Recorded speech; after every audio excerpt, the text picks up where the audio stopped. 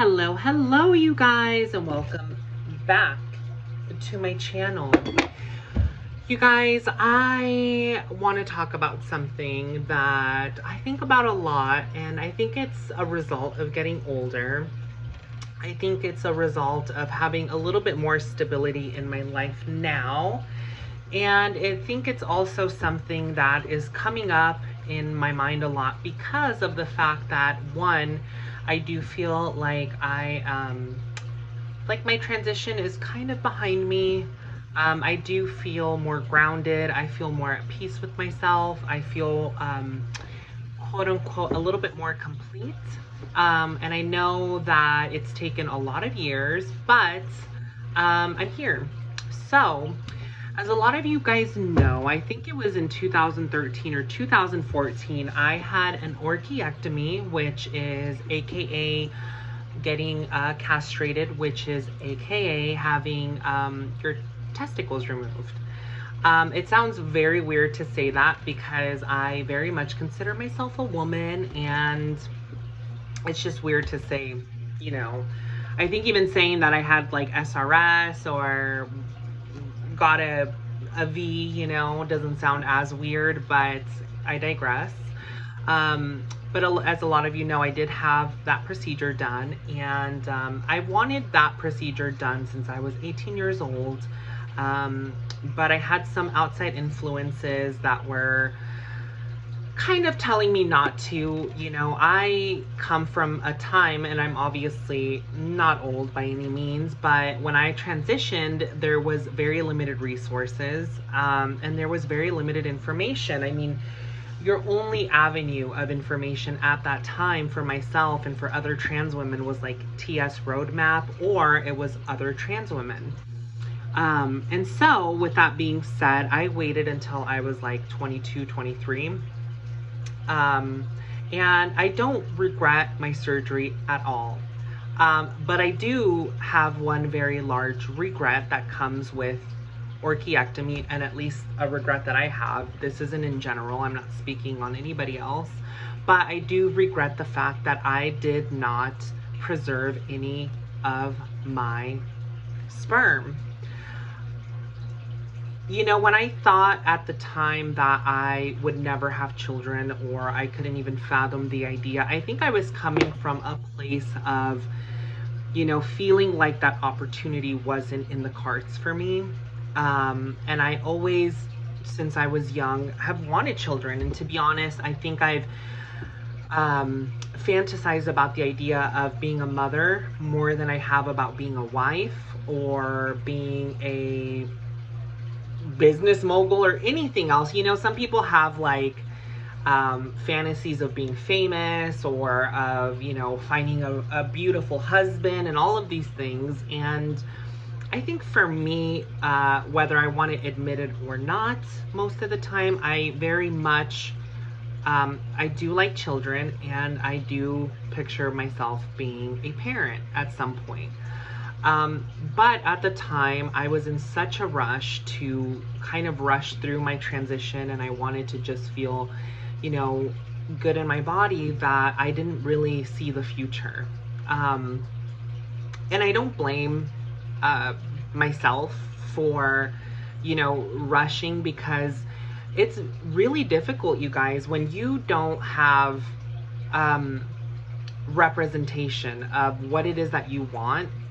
Like, I've never met a, I never have personally, in my personal real life, I'm not talking through Instagram, I'm not talking about Facebook, but I haven't actually met a trans woman who has gone through the adoption process, or has,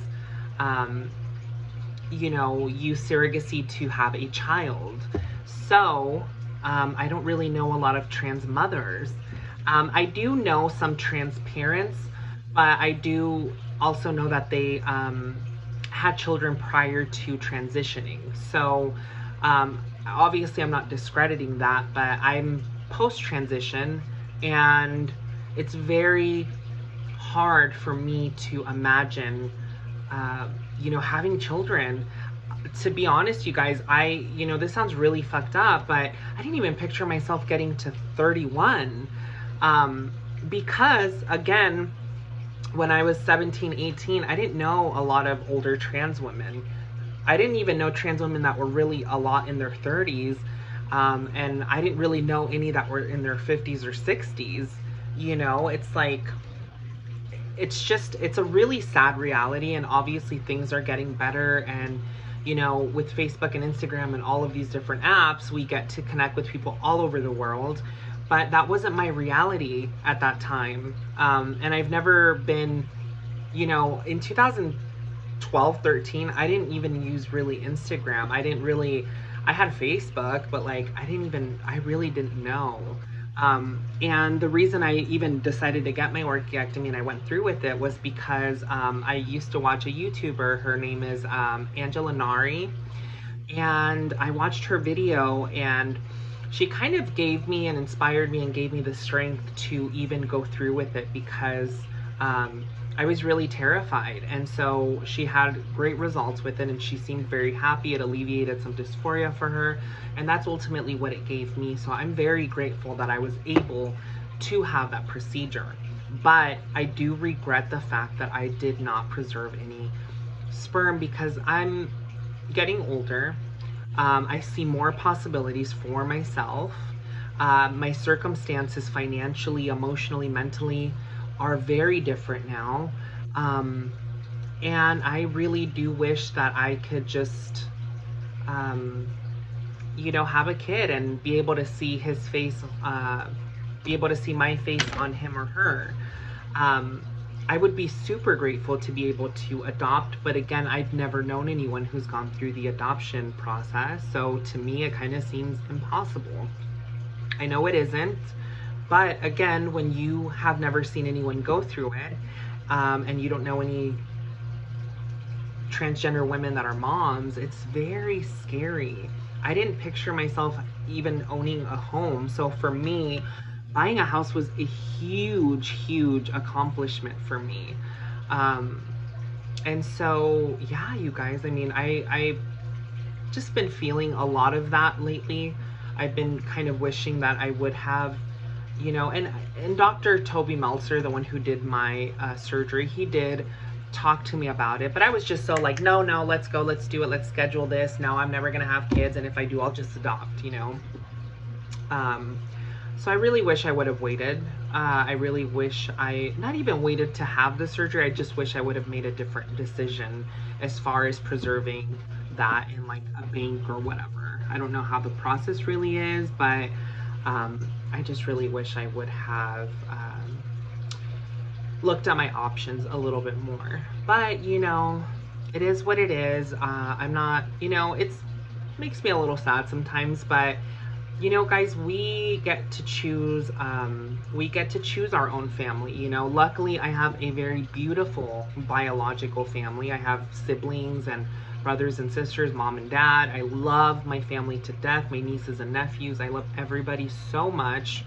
But it would just, I don't know, it would just be nice to be able to carry on my legacy. But I will definitely check my options as far as adoption goes in the future years and whatnot. But if you do plan on wanting to have your own children, and you are wanting to move forward with SRS or an orchiectomy, definitely look into the option of sperm banks, or I think that's really what they call them, you guys. I'm so ignorant on this, but I'm pretty sure they're called sperm banks, where you actually, like, I think it's where people donate them, but I know, like, when you get an orchiectomy, they take some and you save it somewhere. So if you want to use it for future purposes, whatever, to have a baby, obviously. But yeah, you guys, I do regret that a little bit. But with that being said, I am so blessed and grateful for where I am at. I cannot complain. It's so surreal to have the life that I have. You know, I wished for half of the life that I have when I was 17, and I have everything I want. I mean, I've gotten a lot of what I want. So I know I'm not saying that like in an arrogant way, but I'm so happy. So anyways, you guys, make sure you like this video, comment, subscribe, and smash that notification button so you never miss an upload. I'm kidding, you guys, but I will see you all in the next video.